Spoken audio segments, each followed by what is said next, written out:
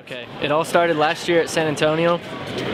Our ag director and his father came together and they started coming up with a plan. His dad wanted to build a live bottom trailer, so right there at the Riverwalk they started kind of coming up with an idea of what they were going to do. And then once this year came back around, we decided, all right, we're going to do this and we're going to do it big.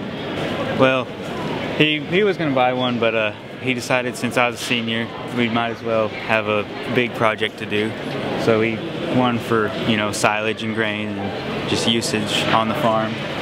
And it ended up being around $30,000 cheaper for him rather than just going and buying one. It took us 2,400 hours with 7 people. I mean, it was a heck of a project. We had to take out a lot of time and the fun we had to do, and just that was our life, is in the ag shop. Well, at our school, the ag program is a really big thing, and so everybody wants to be a part of it.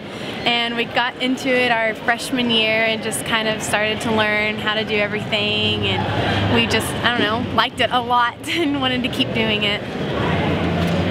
You learn it from such a small age and you grow up around it, so I mean, I don't know about anybody else, but we always want to know what's going on around us and why certain things are the way they are and how things work. So when you go into that freshman ag class, you have an ag teacher that'll say that some people say that girls can't do anything, and he throws you in that ag shop and teaches you how to do the basics of everything, and you build on that skill and get to where you can build a project like this and be confident in your skill.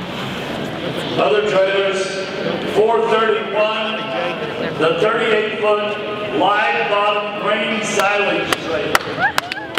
Vega FFA. Clarence says, you got the money? Yes, I had to ask. Step together so he can get you all in the picture. Grand champion overall. Okay. The entry was 431. Vega, one more time to the big stage. Jonathan G.